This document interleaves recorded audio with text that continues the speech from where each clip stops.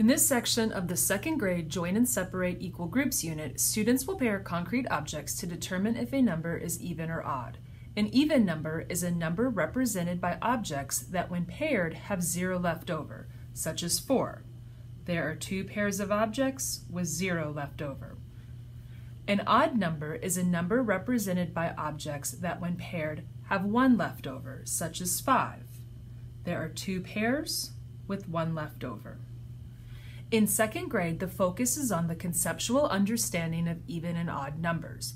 It is expected that students will use concrete objects organized in pairs to represent numbers up to 40 to determine whether the number is even or odd, rather than learning a rule.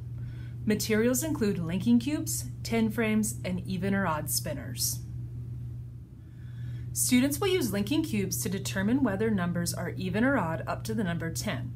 While reading the Pairs of Shoes story, students should use linking cubes in a tin frame to represent each number from the story. Students should create as many pairs of linking cubes as is possible for a given number, rather than placing the linking cubes in some other arrangement on the tin frame. For example, both of these tin frames have 6 linking cubes. However, in this example, the linking cubes have not been paired, so we do not want students representing the 6 like this. We want students creating as many pairs of linking cubes as is possible with the 6 cubes. After representing a number with linking cubes, students should create the model on the recording sheet and determine whether the number is even or odd.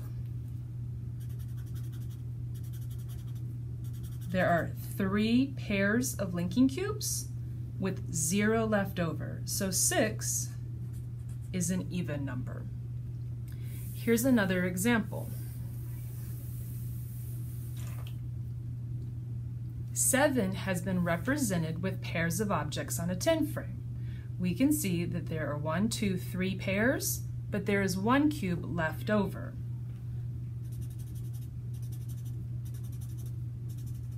Seven is an odd number because there are 3 pairs with 1 cube left. Students are expected to determine whether numbers are even or odd with numbers up to 40 by pairing concrete objects such as linking cubes. Spinners have been provided that can be used to generate numbers. Students can be flexible in how they represent and model a given number to determine whether it is even or odd.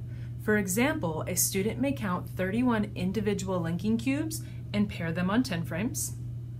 A student may represent 31 with groups of 5 and 1 left over. Another student may represent 31 with groups of 10, groups of 5, and 1 left over. After representing 31, students should determine whether the number is even or odd.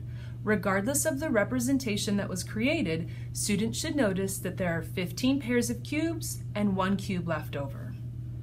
5 pairs, 10 pairs, 15 pairs, 1 left over, 5, 10, 15 pairs, 1 left over, 10, 5 more makes 15 pairs, 1 left over. 31 is odd because there are 15 pairs and 1 left over. Thank you for tuning in to this episode of Elementary Math Minute. We hope you'll find these videos helpful, and we look forward to you joining us next time. See you then.